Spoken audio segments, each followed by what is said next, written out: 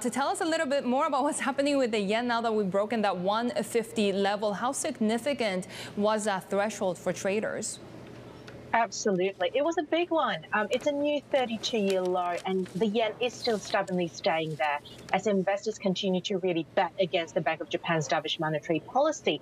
It's truly a battle of will now that we're seeing between markets and Japanese officials on just how far the yen can fall. Will the Ministry of Finance tolerate such staggering yen weakness that's hammered everything from households to stocks?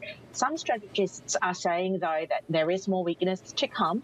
RBC Capital Markets, for example, says 160 is not out of the question in the coming months. As for intervention, officials have said repeatedly that they're not keen on excessive disorderly moves in the yen. So I think if we do see violent swings, be prepared to see some jawboning and even direct action in markets here. Now, Ruth, bond vigilantes are simultaneously attacking the Bank of Japan's control of its yield curve policy. Who's likely to win this battle? It is such a coin toss. Markets are betting relentlessly, obviously, that the BOJ will have to give up on yield curve control at some point. The question, though, is when.